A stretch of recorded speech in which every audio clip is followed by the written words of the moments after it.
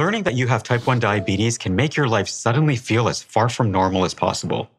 Living well with diabetes means new routines and keeping track of things like insulin and blood sugar that you didn't really have to think about before.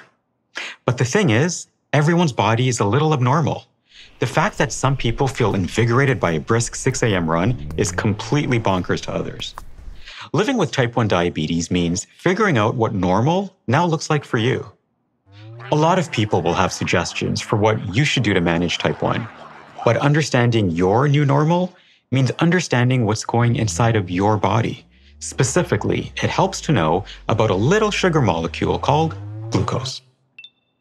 Almost every cell in the human body needs glucose to survive.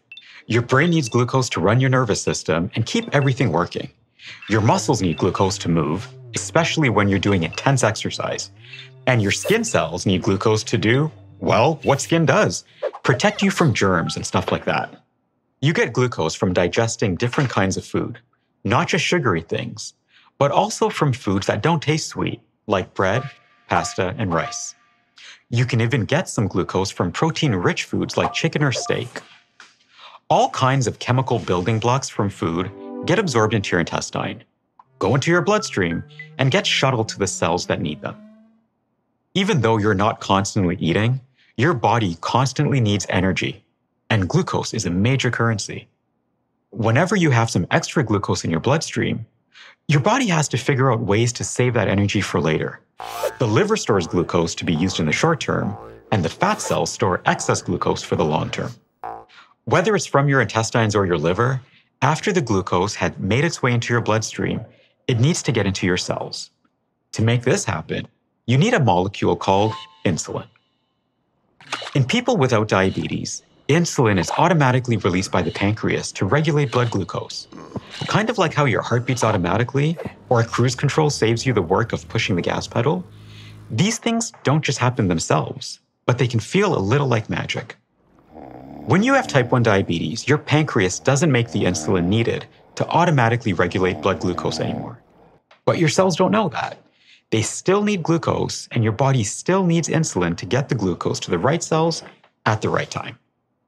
So now, you have to supply the right amount of insulin at the right time to allow your cells to take in the glucose. Figuring out how much insulin is tricky.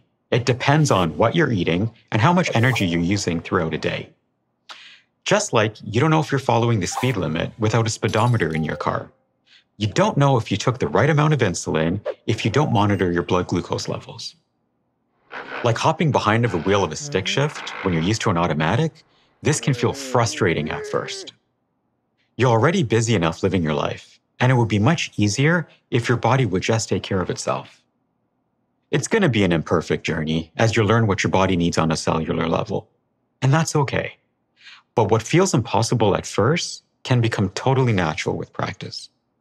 Here are the top 3 takeaways.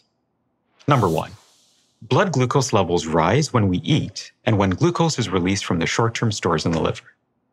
Number 2, insulin opens the cells to let energy in to use now or to store for later, causing blood glucose levels to drop. Number 3, without enough insulin, blood glucose levels will rise, even if you don't eat. I'm Conrad Powell, a senior project manager at Diabetes Action Canada, and a father of a child with type 1 diabetes. Thanks for watching. Hope you found this episode helpful.